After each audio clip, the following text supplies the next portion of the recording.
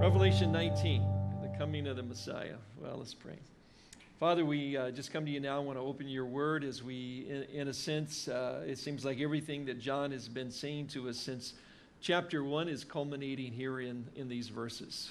When you return to planet Earth to establish your kingdom, this will be the answer to all the prayers of all the church saints through all the centuries that we're seeing. Thy kingdom come, thine will be done on earth as it is in heaven. This is when it happens, and in answer to all of those prayers. So, Lord, we just pray that in your coming, Lord, again, we would continue to see a greater picture, a vision, more accurate vision of who you are as our Savior, as the King of Kings, and the Lord of Lords. And we ask this in your name. Amen. Well, in chapter 1, where we started, we mentioned a key verse. Anybody remember that was like about 11 months ago? Okay, maybe you didn't remember, but it's actually been that long. It's been just about a year ago that we finished up Matthew and jumped into Revelation. But in verse 7, it says, "Behold, he is coming with the clouds, and every eye will see him." And then the fulfillment of that now is in chapter 19. Verse 11. Before we get into it, I just want to say a couple of things just to, I think we're all clear on this and have tried to make the distinctions all the way through between the difference between the Messiah's first coming and his second coming. Certainly was an issue with Jews in Jesus' day. Well, we're about ready to read that was prophesied through the Old Testament that he would come, establish his kingdom, sit on the throne of David, rule and reign and so forth. They were certainly expecting, and his own disciples thought he would do that in his first coming, and they just couldn't separate those scriptures that talked about him coming and dying for the sins of the world, of being the suffering servant of Isaiah 53 and of Psalm 22. They couldn't separate that because, again, in their oppression, what they wanted was a Messiah that would be that conquering king, and it was something that his own disciples struggled with. And sometimes we do as well. I wanted to read a kind of a lengthy quote from Philip Yancey, a book he wrote a number of years ago called The Jesus I Never Knew. He said, "There are 2 days that have earned names on the church calendar, Good Friday and Easter Sunday. Yet in a real sense, we live on Saturday, the day with no name. And what the disciples experienced in a small scale, 3 days of grief over one man who had died on a cross, we now live through on a cosmic scale. Human history grinds on between the time of promise and fulfillment.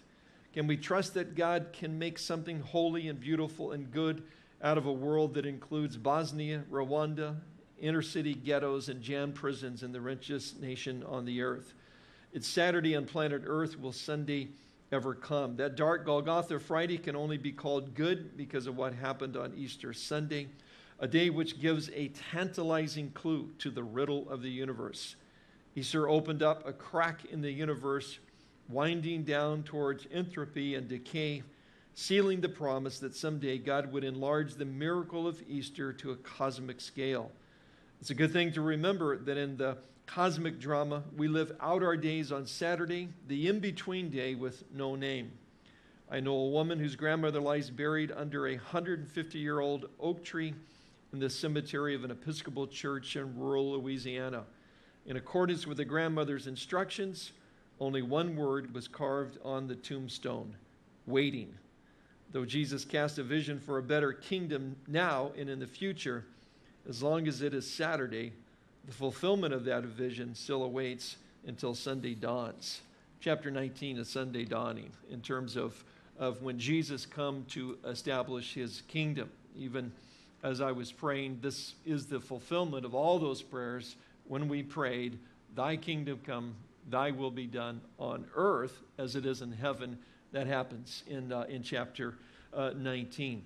The other distinction that needs to be made, not just in terms of his 2 comings, but with his coming for the church and his coming with the church. And sometimes that's confusing to people as well. It's in 1 Thessalonians 4:16 that Paul says that for the Lord himself will come down from heaven with a loud command, with the voice of the archangel, and with the trumpet call of God, and the dead in Christ will rise first. After that, we who are still alive and left will be caught up together with them in the clouds to meet the Lord in the air, and so we will be with the Lord forever. And so again, this is that word caught up. It's the Latin word rapto. We get our English word rapture. So at the rapture of the church, which can happen at any moment, Jesus will come in the clouds for the church, very distinct from the fact that he will, at a point in time in the future, come with the church. A couple of the contrasts, again, the Lord comes for the church at the rapture, at the second coming. He comes with the church at the end of the tribulation. At the rapture, the resurrection is prominent. At the second coming, it is not mentioned. At the rapture, the Lord comes to reward believers. At the second coming, the Lord comes to judge the earth. At the rapture, believers are taken from the earth. At the second coming, believers remain on the earth. At the rapture, there is no mention of establishing Christ's kingdom. At the second coming, Christ will set up his kingdom on earth. The rapture will happen unannounced. At his second coming, every eye will see him. So very, very contrasting different things that sometimes in the past, people have had a tendency sometimes to merge these two into one event. And we tried to point out as we went through the book, have gone through the book, all the places where we see the church is in heaven, worshiping God, singing the songs that only the church can sing while the tribulation is going on here on planet Earth. And we'll see that when the Lord comes back to establish his kingdom here, he comes with his armies, plural. So there's more than one group of people that are mentioned there. Well, let's go on to our text where, again, we're in verse 11 to verse 16. First, the character of the Messiah's second coming is described. Now I saw heaven open, and behold, a white horse, and he who sat on him was called Faithful and True, and in righteousness he judges and makes war. His eyes were like a flame of fire, and on his head were many crowns. He had a name written that no one knew except himself. He was clothed with a robe dipped in blood, and his name is called the Word of God. And the armies in heaven, notice plural, clothed in fine linen, white and clean, followed him on white horses. Now out of his mouth goes a sharp sword, that with it he should strike the nations. And he himself will rule them with a rod of iron.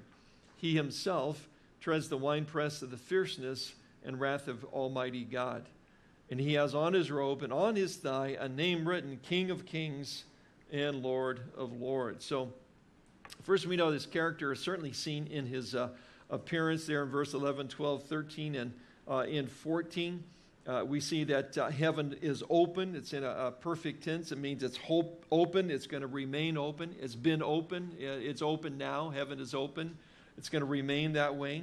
The description includes a white horse in verse 11, and this is meant to be a contrast to when Jesus came the first time and was declared to be the Messiah when he rode on the back of a donkey into Jerusalem, and the people waved their palm branches, which therefore we call Palm Sunday, and they're waving those branches, saying that you are the Messiah. They're proclaiming, again from the Old Testament, blessed is he who comes in the name of the Lord. You are the Messiah. Of course, they think, great, now you're going to set up your kingdom. And they were all very disappointed when he dies on a Roman cross 3 days later. This would be very different. And again, in the imagery of John's day, of Jesus' day, when a Roman soldier went off to war, he rode the white horse. When Jesus came before, he came in tremendous vulnerability, willing to die for our sins. But that's not the way he's going to come this time. And we see that, again, he comes to make war, and that's part of the imagery here. His eyes make reference to of his knowledge. They are like a flame of fire. It implies that he sees everything. He will be able to judge everything precisely. Hebrews 4:13 says, there is no creature hidden from his sight, but all things are naked and open to the eyes of him to whom we must give an account. So when Jesus comes back again, it's to make war, it's to conquer, it's to establish his kingdom, it's to take over planet Earth, and he will do that, and his eyes will be like a flame of fire. Notice 3, the crowns in his head make reference to his authority. The term there is diadem, speaks of not a crown in terms of a reward. It speaks of his royalty, his majesty, and he is adorned with many diadems Therefore, again, he has authority over all and everything as he returns. And then fourth, again, the plural, the armies of heaven. Who are they? Well, one army has fine linen, white and clean. And in verse 8, we saw last week, already identified as the church. So we will return with him. So you better take those horseback riding lessons. But apparently these are angelic horses, so I don't think you have anything to worry about. But we return with him. In terms of the plural, the other army could be made up of Old Testament believers, tribulation saints. But Jesus said in Matthew 25:31 that the armies of heaven, when he returns, include his holy angels. So you have more than one army here that is returning with Jesus Christ. But as you read the passage and read other passages about his return, the emphasis is always on, and he will do, and he did, and he will, and he shall, and we really don't, we're kind of just window dressing. we're observers as we come back. In terms of the battle and what happens, everything is done by Jesus Christ. His robe speaks of his wrath. Notice his robe is dipped in blood. Has nothing to do with the cross of Jesus Christ. It's a picture of what's about ready to happen on planet Earth. Now, we've been through, and I think I've read maybe 2 or 3 times, Isaiah 63, because that's the passage that describes this when Jesus Christ returns to planet Earth, and he will go to the area of present-day Petra, that area, southern Jordan, or Basra in the Hebrew, where there's a remnant of Jews that are being protected by God supernaturally. The forces and the armies of the Antichrist are there and would love to destroy them, as they have already destroyed so many of the Jews around the planet. Jesus Christ returns there, and then Isaiah describes his march from Basra to Jerusalem. And as he's going, it graphically describes the bloodshed and that his robes are stained with blood. And there's rhetorical questions. Who is this that's marching? How did his robes become stained this way? And the answer is it's the Lord Almighty. It's the Messiah who's coming as the Savior to his people. And he marches at that point to the Mount of Olives, to Jerusalem, and eventually stands on the Mount of Olives, as generals in the past did when they declared their victory in that way. So again, his robes speak of his wrath, this judgment that is coming. Secondly, his character is seen in his names, and that's verse 11, 12, 13, and 16. There's 4 of them. And the first one, he is faithful and true. Verse 5, John began speaking of Jesus as the faithful and true witness.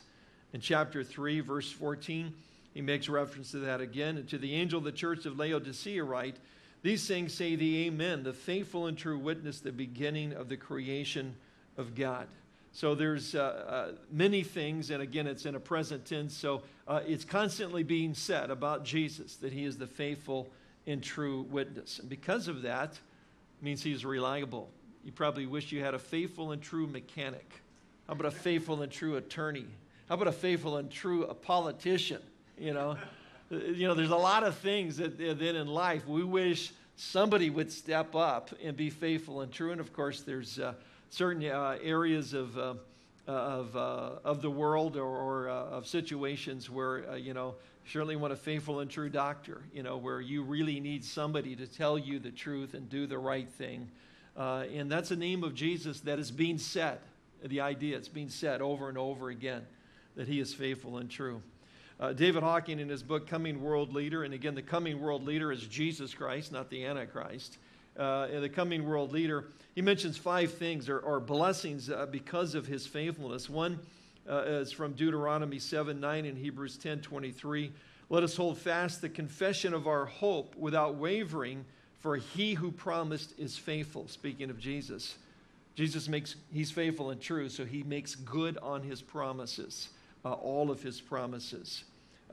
Secondly, he helps us in our temptations. 1 Corinthians 10:13. No temptation has overtaken you except such as common to man, but God is faithful. He will not allow you to be tempted beyond what you are able, but with the temptation will also make the way of escape so that you may be able to bear it. So he is faithful in terms of times of temptation. He protects us from, from Satan, 2 Thessalonians 3:3. But the Lord is faithful, who will establish you and guard you from the evil one. That's a good thing to know, isn't it? That whatever else is going on, and there's the evil one that's out there. Paul says in Ephesians 6:1 to put on the full armor of God, so when the day of evil comes, you can take your stand. In other words, Satan is waiting, he's planning, he's observing, he's watching your life. Jesus said to Peter that Satan has desired to sift you as wheat, but I've prayed for you. And certainly that's should be a concern for all of us in terms of that day of evil. What will it be? We should be praying that God would protect us from it. But to know that he is faithful and he will guard us even on that day. He is faithful, so he'll never forsake us. 2 Timothy 2:13. If we are faithless, he remains faithful. He cannot deny himself. So again, God's faithfulness makes it possible for us to trust his promises. Salvation is based on God's character and never our performance.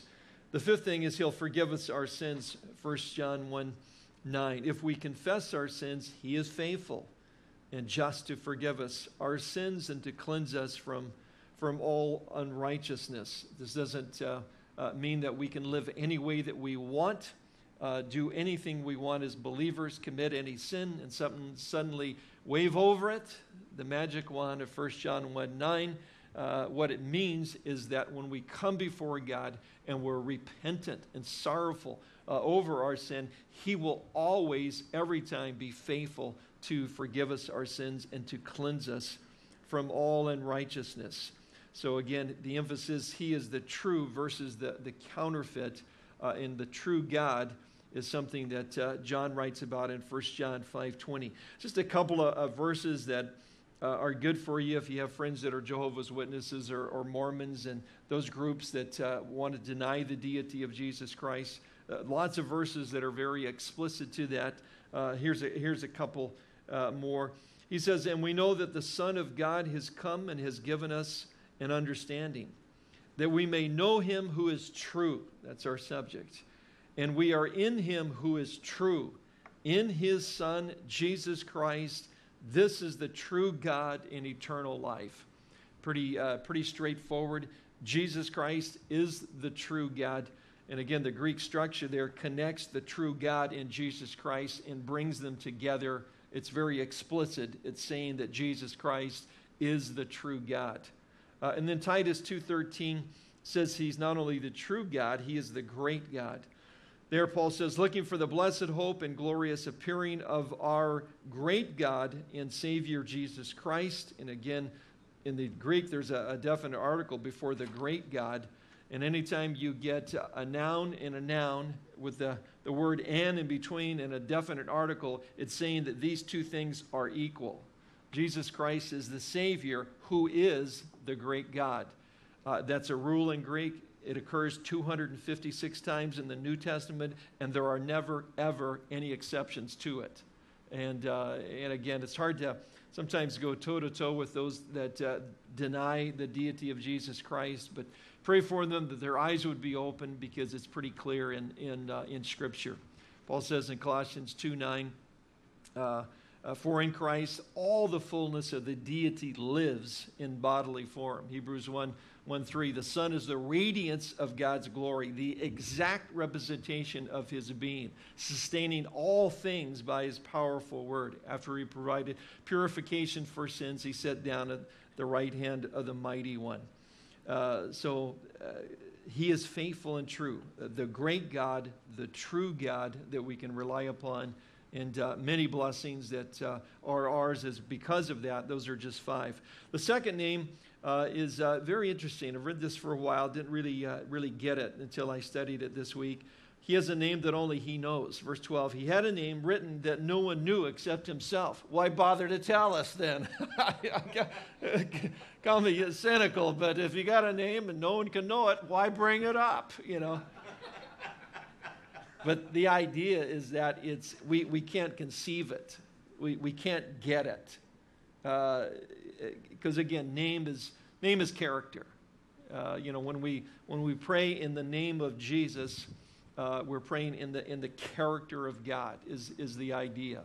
There is still something about God that you and I will never know.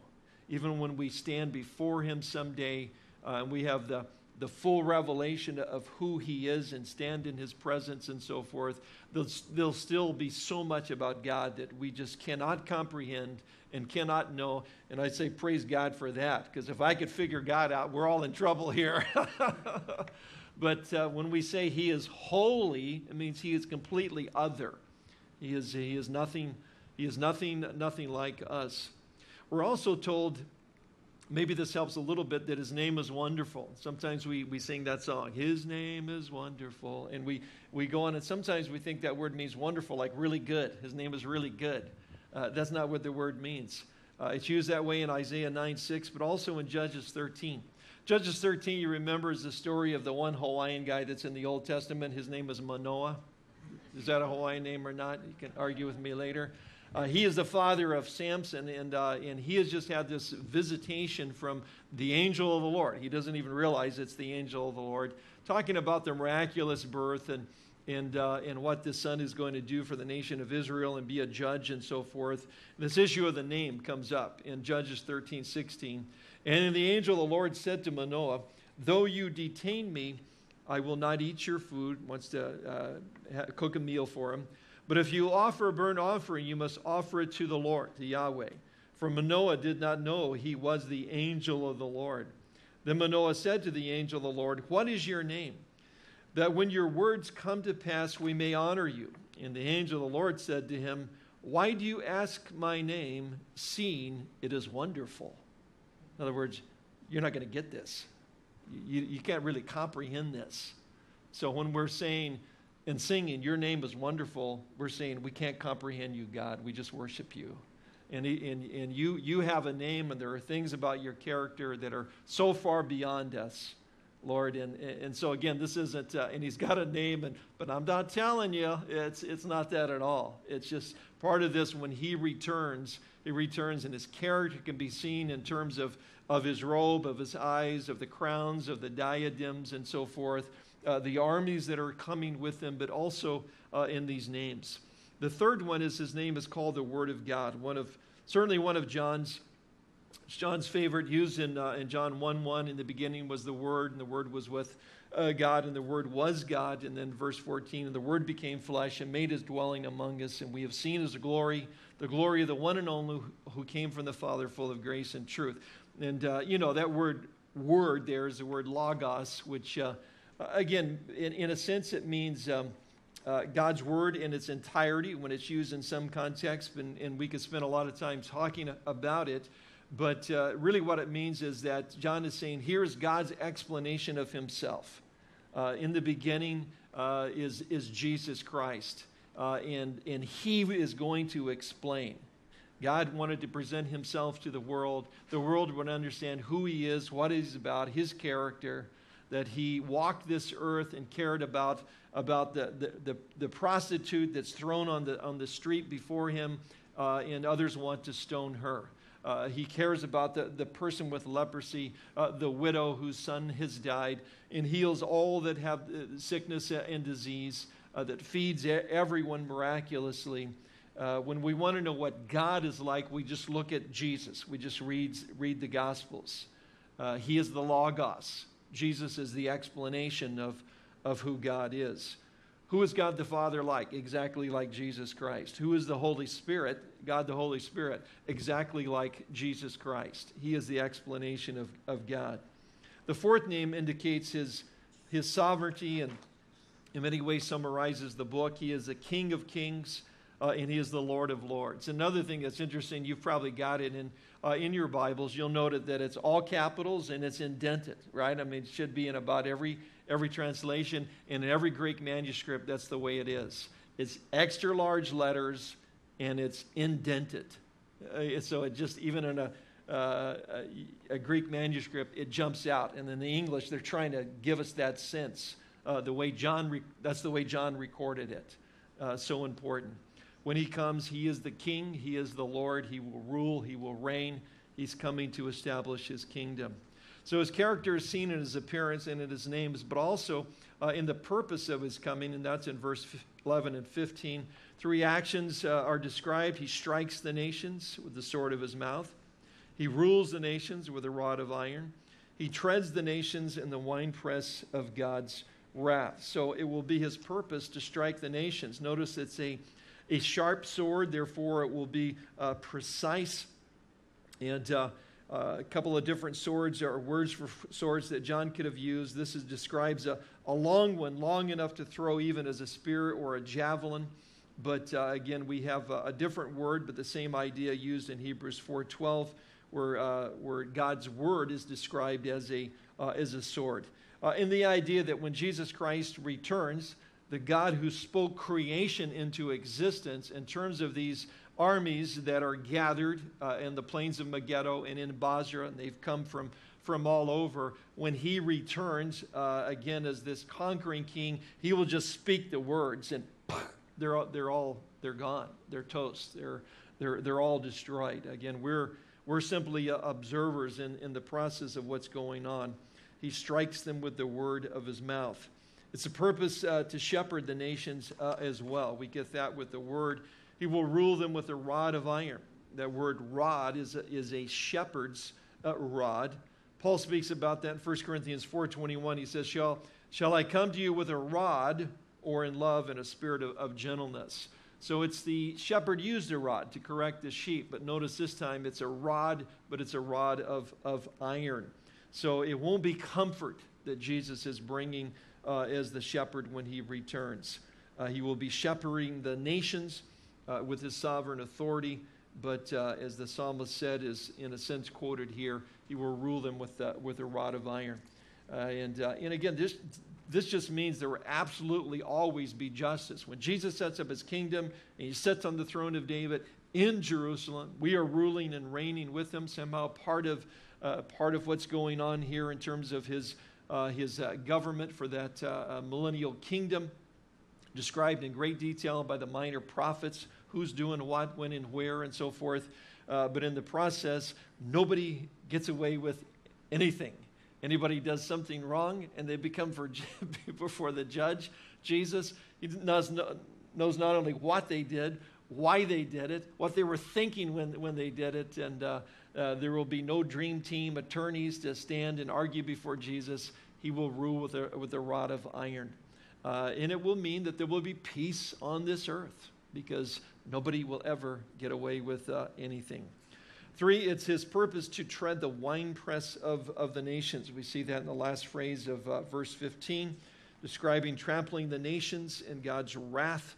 And sometimes the tribulation itself is described in that way, as a time of God's wrath. But this is really it when Jesus returns to planet Earth. And once again, the idea of the Isaiah 63, what's going on there. The nations of the earth will be judged. We'll get to it as we progress here, but next week, the establishment of the kingdom, that beginning, what happens to Satan and so forth, a timing event and a sequence is given. And after he returns, there is a period of time when he is judging the nations. And again, according to Matthew 25, nations will be judged based on whether they are anti-Semitic or pro-Semitic. It's all going to deal with how did they treat Israel during the tribulation period. Did they comfort and help? Did they give a cup of cold water to one of them in Jesus' name? Then it will be rewarded. It will be recognized versus whether they were against the nation of Israel. All that's going to be judged out. Nations, not just individuals, but nations will experience God's wrath when he returns.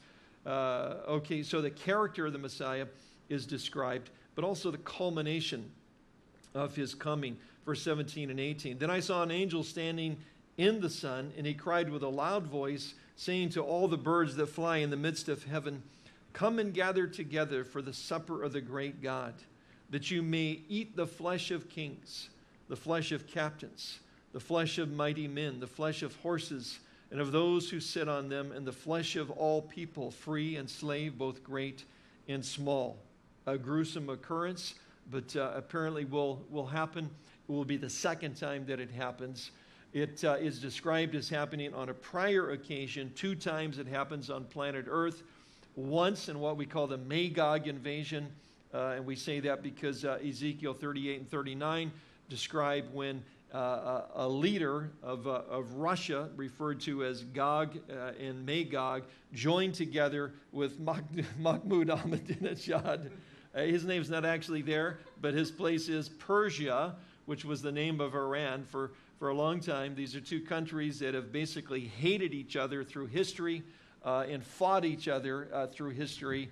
And now, for the first time in history, in the last 24 months or 30 months or so, they have joined together in a partnership militarily that they might link together and go after and attack the nation of Israel.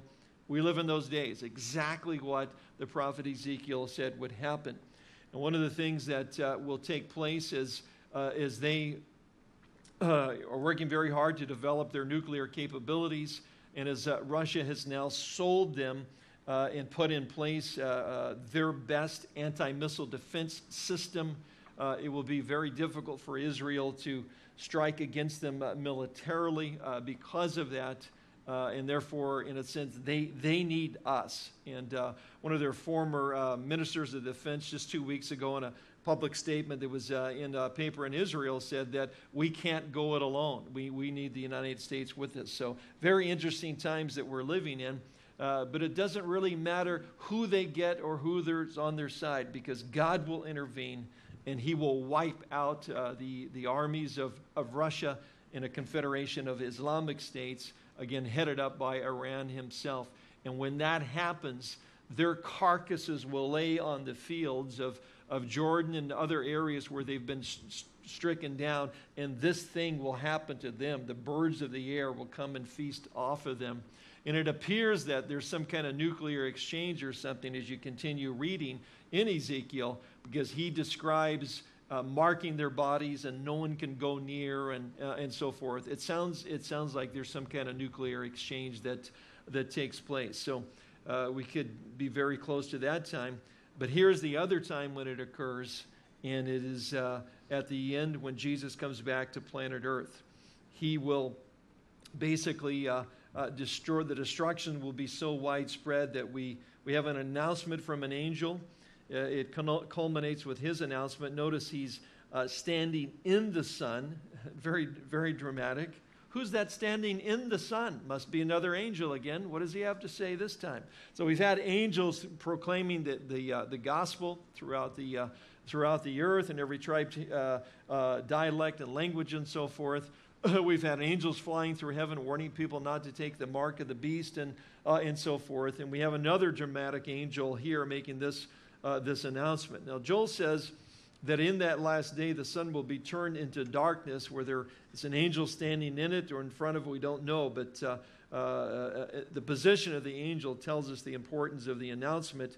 And again, the announcement is the great supper of God. And it's in a loud voice, which always in Revelation introduces an important message, either having to do with vengeance or victory. And we've got that here as well. Jesus may be alluding to this in Matthew 24:27, for he says, when he comes again, as the lightning comes from the east and flashes to the west, so also will the coming of the Son of Man be. For wherever the carcass is, there the eagles will be gathered together. There's some commentators that think that's what Jesus is speaking about here. So these armies, remember that the Antichrist is in charge. He's got his armies.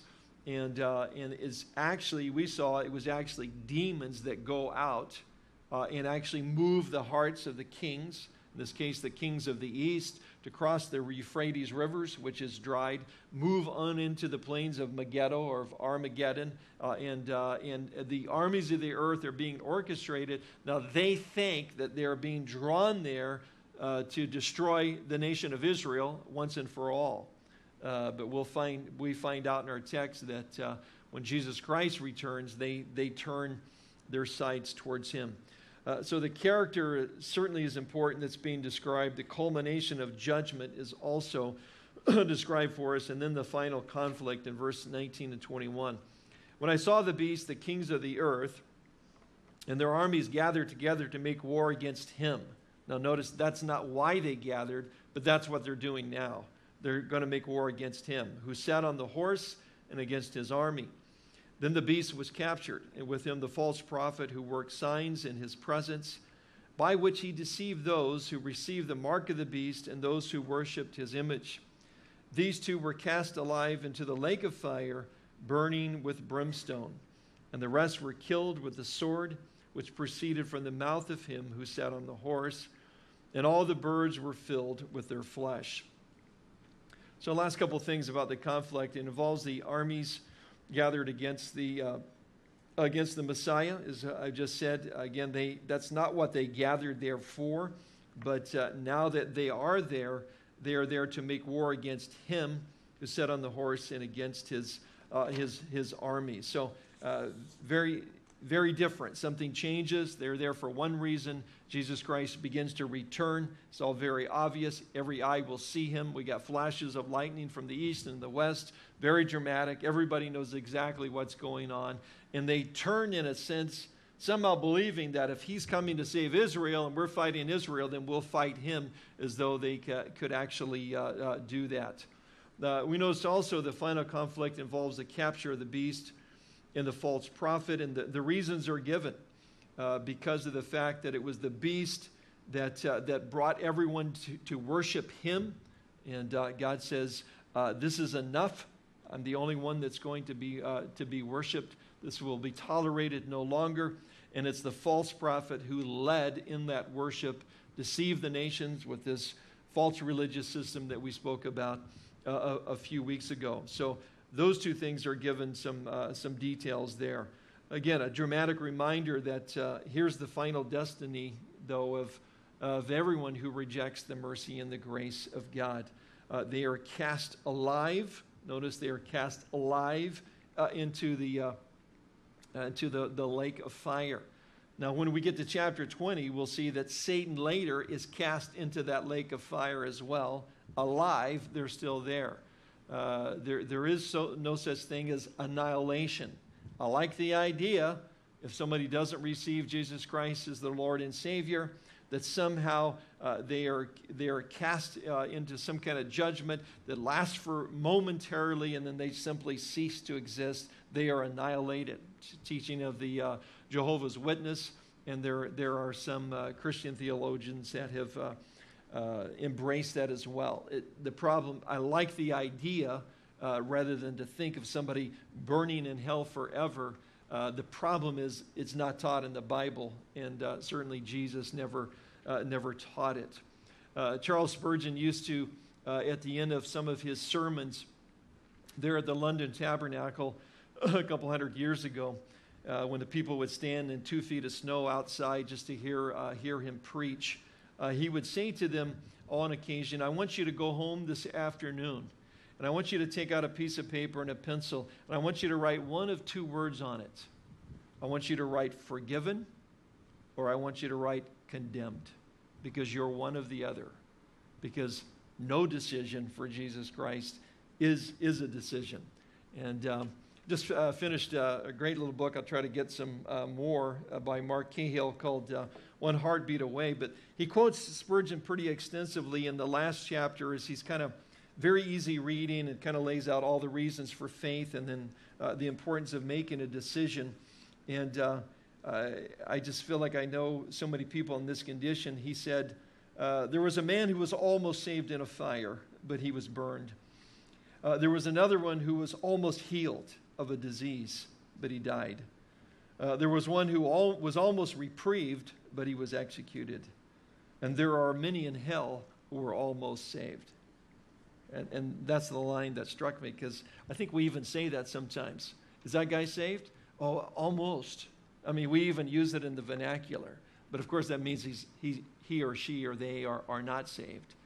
And one of the things that we kind of want to certainly take home from this as we enter into a time of communion is the fact that Jesus Christ will return. The prayer of the saints of the ages for thy kingdom come and thy will to be done here on earth as it is in heaven will be answered. And this is how they're going to be answered. They're going to be answered by Jesus Christ returning in the character of those names, in the description that we saw. And those armies will be decimated and destroyed. He will set up his kingdom, and then he will begin to judge the nations. And after that time is over, that 1,000-year reign, then individuals will be brought to what's called the white throne judgment, where they will be judged as well. So the salvation is free. It's by God's grace, but it's a limited time offer. And so important for us to realize that. As we take communion because on that paper it says forgiven. That's why we take communion. In those elements are representation of the body and the blood of Jesus Christ, because that's what saves us. We're saved by grace through faith. It's not of ourselves. It's a gift of God, not that of works, so that no one can boast. It's completely by God's grace that we're saved. He saved us not because of the righteous things that we have done, but because of his mercy, through the washing of rebirth and renewal of the Holy Spirit, Paul says. And so if we write on the paper forgiven, then we take communion because we're taking the gospel in us, and we're remembering what Jesus did for us. If the paper we write condemned because we've never decided, then actually we shouldn't take communion, because taking communion is saying we've received the gospel and we are forgiven. But again, no one should write on the paper condemned that's heard the gospel. Everyone should turn to the Lord, place their faith in him, accept his mercy and his grace in this limited time. And us as believers, remember that this is what we're living for in terms of heaven in all eternity. And therefore, it wasn't the great suggestion, it was the great commandment. We say commission, that's not what it was when we studied it. It was a great command of Jesus to go into all the world. And our mission is to take as many boys, girls, men and women to heaven with us as we possibly can. So when we take communion, we're remembering what Christ did for us and what's available for the rest of the world. And it's like so many things in this book, there's always the bittersweet in it. You know, I have to confess, man, I couldn't wait to get to chapter 19. You know, it's like death and destruction for many weeks as we're going through the tribulation. You know, what will the body count be this week? You know, and stuff. And about 19, Jesus comes back, he establishes kingdom. But even in that, there's when he comes back, I mean, it's these aren't. This is not a video game, right? This is not a sci-fi movie or something. You know, this is the real thing when it happens, and it will be incredible. And we just pray God would use us and look forward to that time when we're with him forever. But again, we want God to use us. You know, right? Majesty, Amen. you are holy, you are holy.